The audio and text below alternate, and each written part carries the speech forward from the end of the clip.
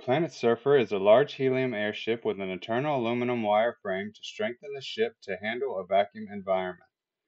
The dimensions of the orbital airship is 105 meters by 179 meters by 10 to 41 meters with a cubic volume of 475,168 cubic meters and a surface area of 47,857 square meters.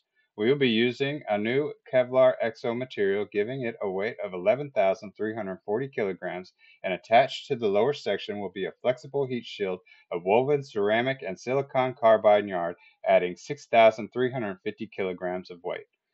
A series of cold gas thrusters will allow for high altitude and vacuum control.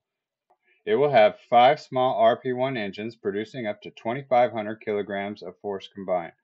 Fuel tanks will carry 50,000 kilograms of LOX and 23,000 kilograms of RP-1. The Planet Surfer orbital airship will gradually gain altitude to the height of 11 kilometers. Onboard heaters and pumps will control the temperature and density of the helium as the airship rises. The engines will ignite, burning 4 kilograms of RP-1 per second, and will slowly increase speed up to 28,000 kph while using its lifting body to slowly rise out of Earth's atmosphere. Once in orbit, the access hatch at the top of the vehicle will open and the payload will gently be released. The Planet Surfer will then perform a flip maneuver and fire its engine to slow velocity and then flip again to begin aerobraking into Earth's atmosphere.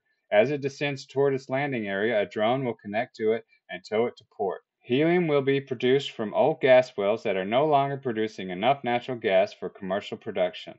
Current payload capacity is at 12,000 kilograms. Planet Surfer represents a new path to orbit.